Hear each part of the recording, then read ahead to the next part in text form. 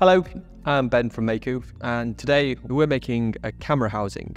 We're going to show you how to extend the power of your 3D printing setup. With the multiplier, you can make production parts rapidly out of pure thermoplastics. To make these components, we're going to be designing two different tools. So for best results and easy part removal, there's a few considerations you want to take into account when designing for thermoforming. And we've got a really extensive guide on how to design for thermoforming on our website. So the main things to consider are draft angles, undercuts, and air holes. We're going to be using a high temperature SLA resin for both of the tools. You want to make sure it's been post-processed very well and all of the air holes have been evacuated of resin and you're happy with the final result. So to prepare your tool for thermoforming, you want to give it about 4 coats with a dry PTFE spray.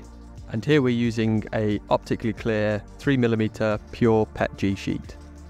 You can create a completely custom profile for the material that you're using or one of the profiles on the machine. For 3mm PETG, we use 150 degrees C and 60 PSI. When placing your models into the bed, always try and keep them in the center. The material is now at the perfect temperature. Lock it and then release all of the air. And at the end of the cooling cycle, we'll be able to open the machine and remove the reducing plate and remove the forms part. Now we're going to do a rough cut on the bandsaw just to get it off the excess sheet and get it ready for finishing. Or you can attach this part to a jig and automate your workflow by using a laser cutter or a CNC. We're just going to take the rough edges off this part using the belt sander. And now we're using a 3mm sheet of pure black hips. So now we have our final parts ready for assembly. We've got our PETG piece and our hips piece, and this is a foam gasket that we've cut out on the laser cutter.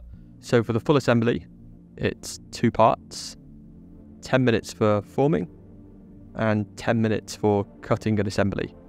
So 20 minutes end to end, with pure thermoplastics and a highly repeatable workflow. To learn more about the workflow, you can download our PDF guide from our website.